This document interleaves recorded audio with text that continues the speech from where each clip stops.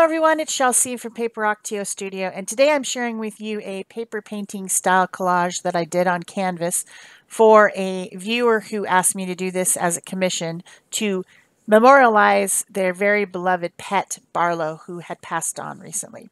And so the customer sent me these photographs, and I printed them off on my inkjet printer so that I would have an idea of the personality and the color and everything about this dog, Barlow. And something that I sometimes do if I really want to get exact shape correct, rather than freehand drawing it, I sometimes trim it out. So since these photographs are just printed off on my printer, they're not, special photographs, they've just been printed out, I can cut them apart if I need to.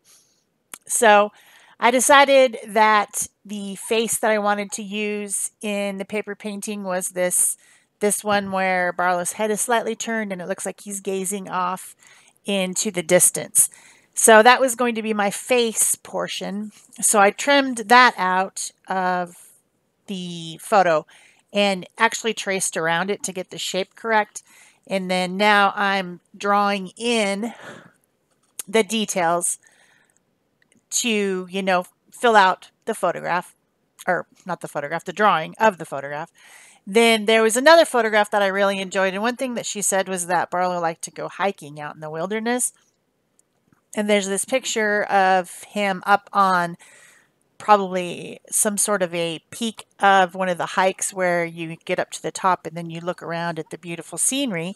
And I wanted to incorporate that type of a feeling into the background of the photograph, as well as I thought that the foreshortened angle of the photograph where she was probably standing kind of above Barlow and looking down would be a pleasing way to add in his body without actually putting his entire body.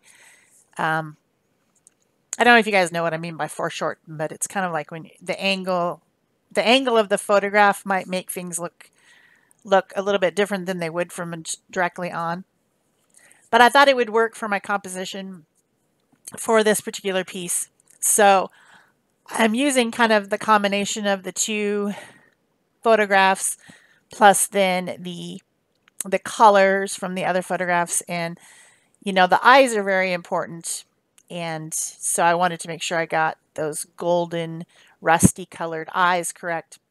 And then, of course, the fur. So here's my drawing. I had taken the canvas and made my piece of paper to draw on the same size so that I could get the sizes correct. And then now I'm starting with the background using all different types of papers. The first one I started with is actually some paper from a envelope that was sent to me. It's kind of a gray blue and a very neutral color, and I thought that was a good place to start with the sky. I tend to work top to bottom and not the other way around. I think that the layering of the papers going over each other works better if I do it from the top and then work my way down.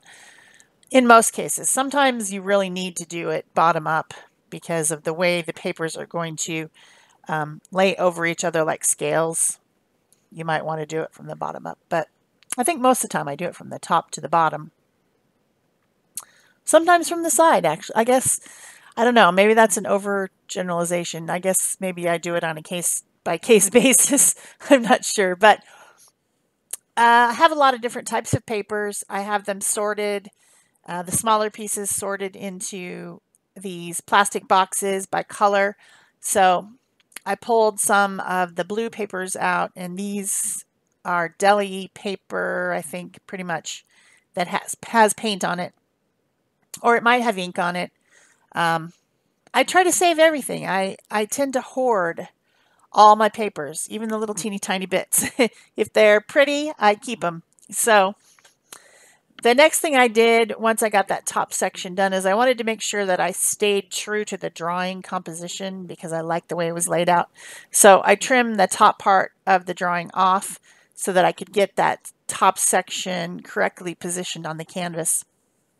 And then I started to fill in There's like a sky in the background, and then there's a mountain, and then you can see at the bottom of the mountain there's like a lake or a stream showing a little bit, and then there's part of the rock that Barlow was sitting on, and some trees and bushes and things coming in from the sides that are in the foreground, whereas the mountain and the lake or river is in the background.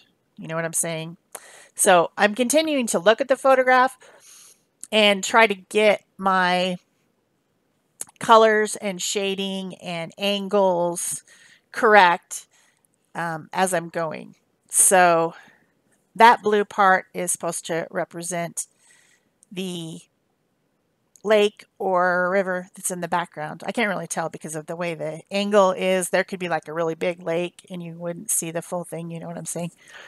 Because they're up on a mountain or hill and looking down to the background. So then I start building up the hill, thinking about the different striations of colors. There's some green, there's some grayish tones, there's some golden tones of maybe some fall foliage over there or something. And so I'm trying to pick different shades of papers out of my paper collection here that is going to represent that kind of a shadowed background with some foliage and some different colors. So are they exactly matching? No, I don't care that they're exactly matching. What I want is the feel of the way that background looks. It's not about matching the colors.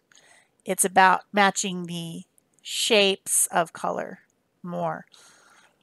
And so it's an intuitive process. It's something that you think about as you're going, and it's not about being exact, because there's no way that I'm ever going to do realism. It's just, I mean, if you want realism, go look at the real thing. You know what I'm saying? This is an artistic representation of the subject matter. So it's not going to be ever exact. It's supposed to portray the feeling of Barlow being out in the nature that he loved and hiking and, you know, having fun climbing up the hills and panting and wagging, and, you know, this is what we're going for. So I'm just continuing to fill in the papers, and this piece is deli paper. So I built up the mountain on the deli paper with my colored papers. So now there's 2 layers, and then I'm gluing it down to the canvas. Deli paper is so thin that you can do it this way. You can make kind of pattern pieces and put your collage over the top of the pattern piece and then glue the whole thing down, and nobody will ever know that deli paper's there. It's just really thin, and it makes it easier to conform to shapes. And as you saw, I trimmed off the top part of it, and then I laid it over, and now it's kind of overlapping the sky.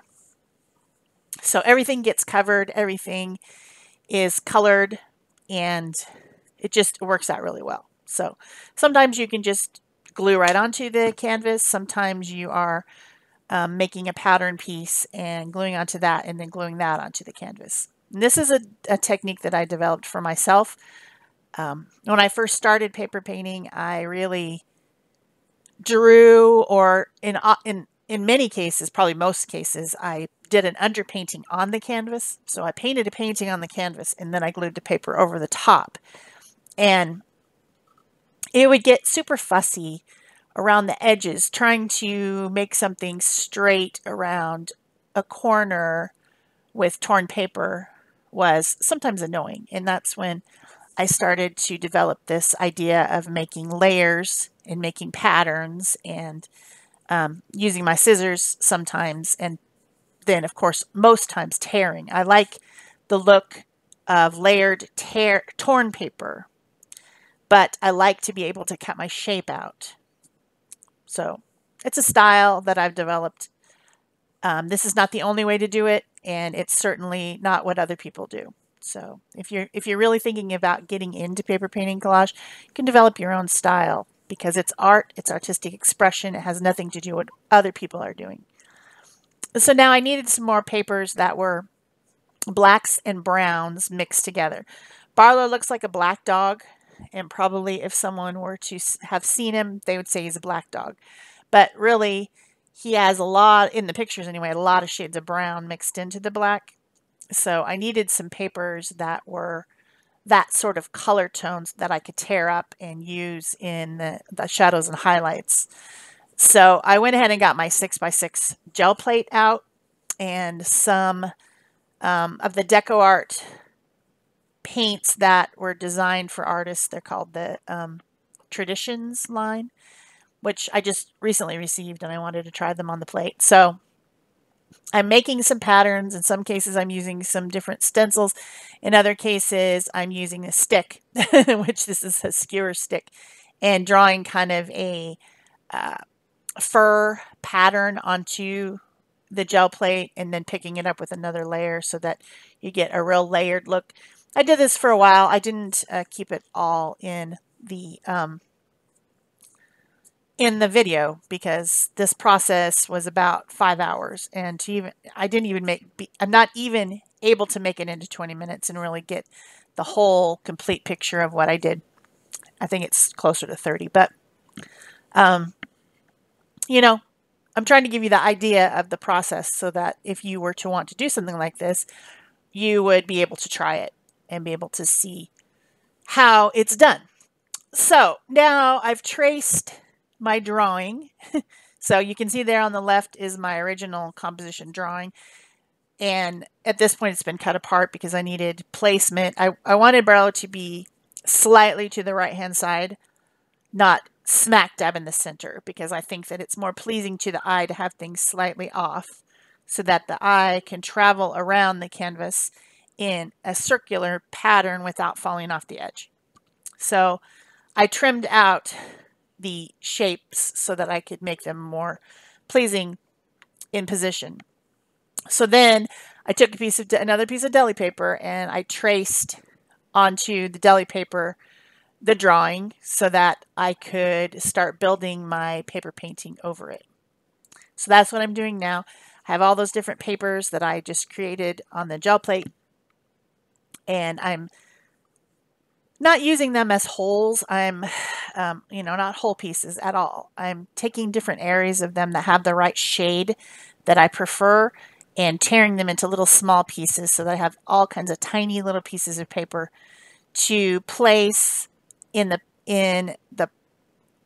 looking at the photograph. You can see it's up at the top, trying to place the shadows and the highlights and the colors in the proper way so that it will look like the photograph. It will look like Barlow. It'll be recognizable as Barlow when it's done.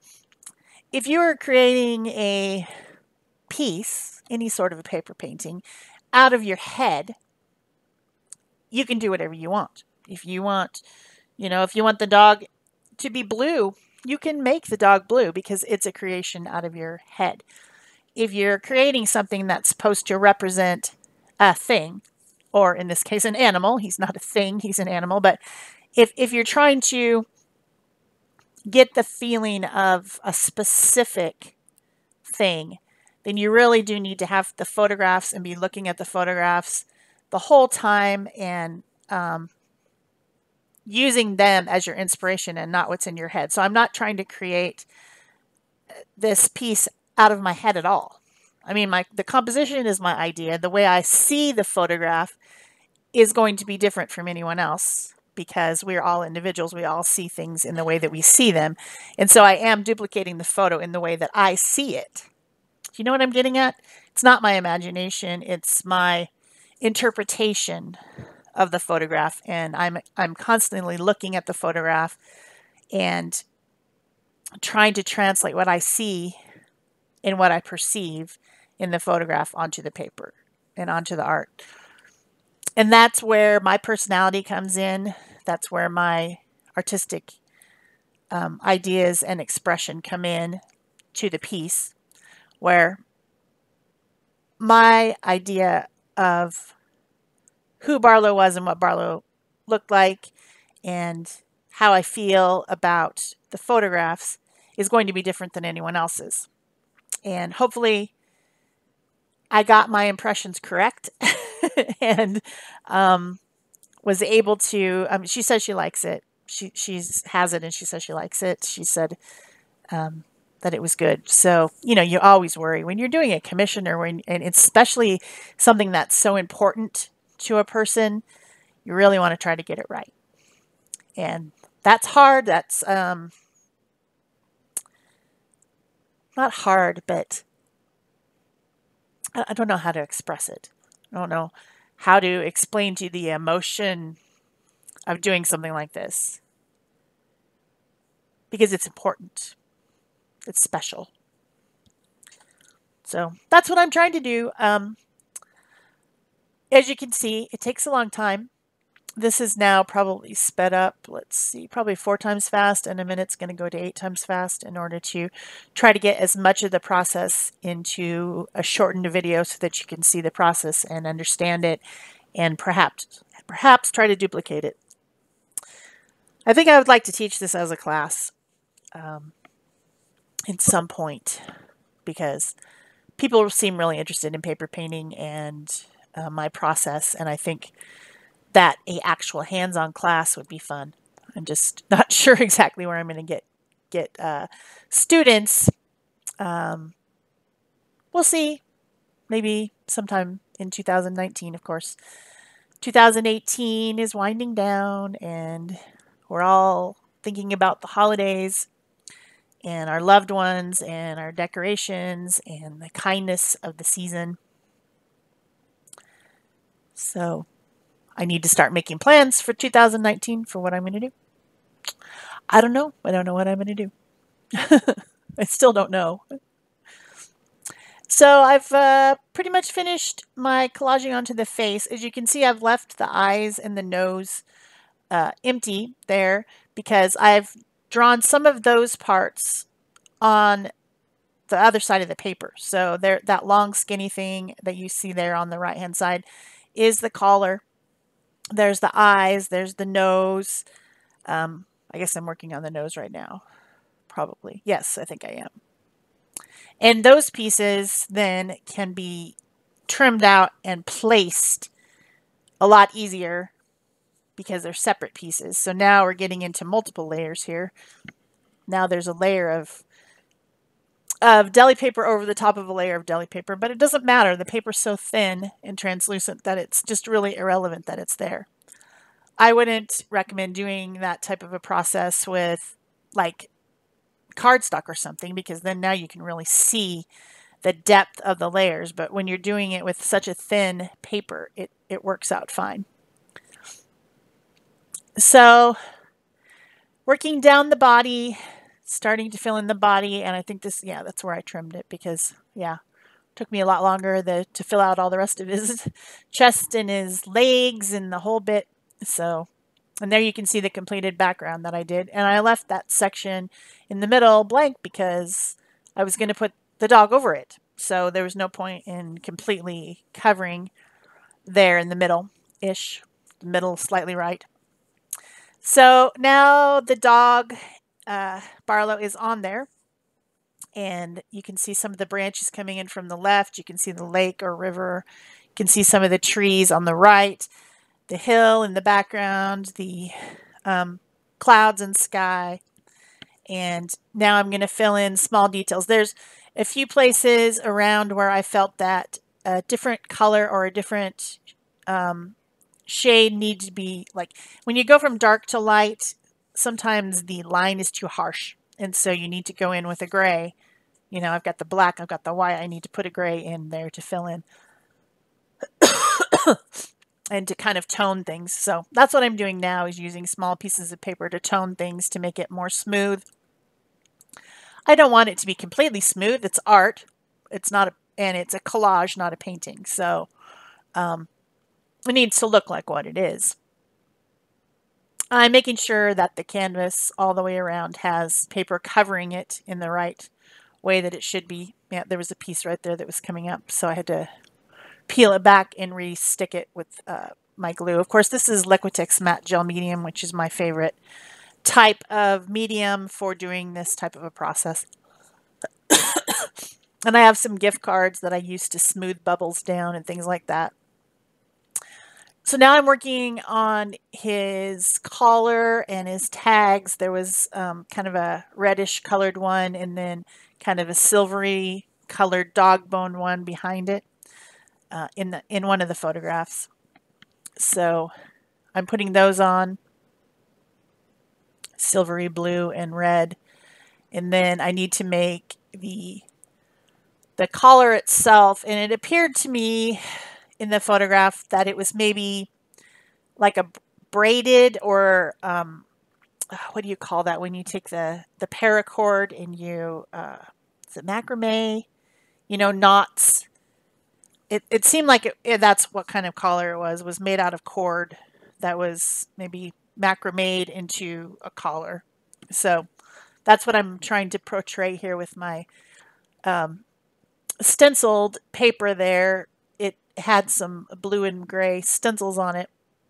And then, of course, there's a shadow over the collar underneath Barlow's mouth. So I need to get that in there too. And the little ring that was hooked from the collar to the tags. You know, all those little details, they're tiny, and you need to make sure that you get an impression of them correctly done. So now the eyes, very important, very, very important part.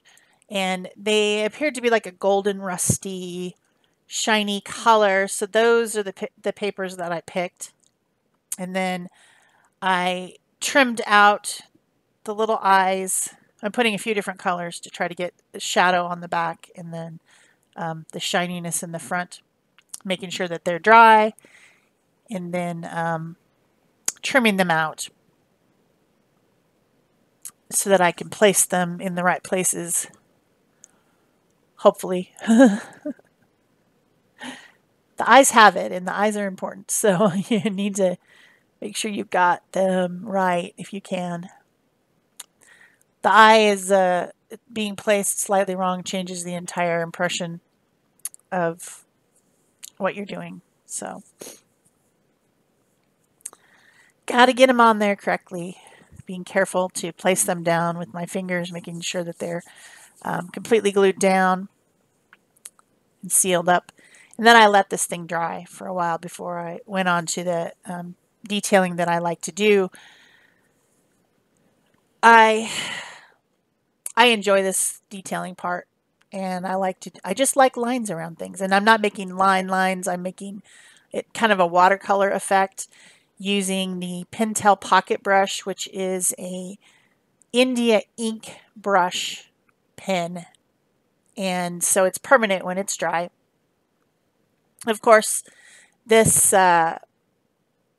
canvas was then sealed with varnish before it was completed, so that it's all sealed in and UV protected and everything. So I used archival paints and papers, and then I also, of course, used a medium to glue it down and seal it. That is going to be permanent, and then the varnish over the top finishes off to make it complete so that it will last for a long, long time. A long, long, long time. Long past the time that you or I will be around to see it.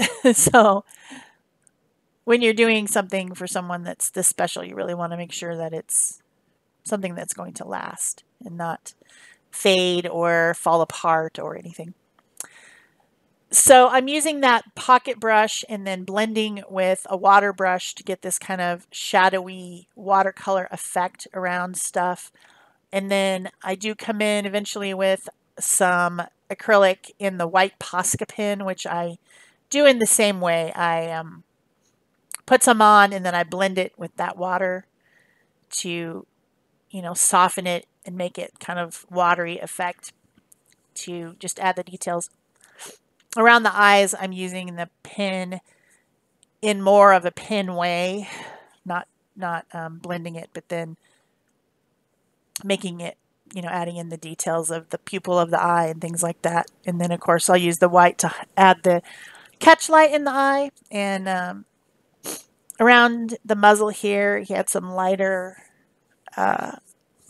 hair, and I wanted to get some highlight there. And, you know, just back and forth, trying to add shadows and highlights in the way that I do so that there's more detail to the painting. So I hope you guys have enjoyed this and have learned something maybe, or got some ideas for something that you might want to do.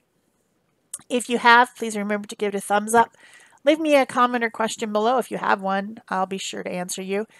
And of course, subscribe. If you want to know when the videos are coming out, subscribe and turn on your notification bell so that you know they're coming out. And share this. You can pin this on Pinterest in your paper painting collage pin board so that other people can find it and learn how to do my style of paper painting collage. So that is it for me and Barlow. We say goodbye. Thanks for watching.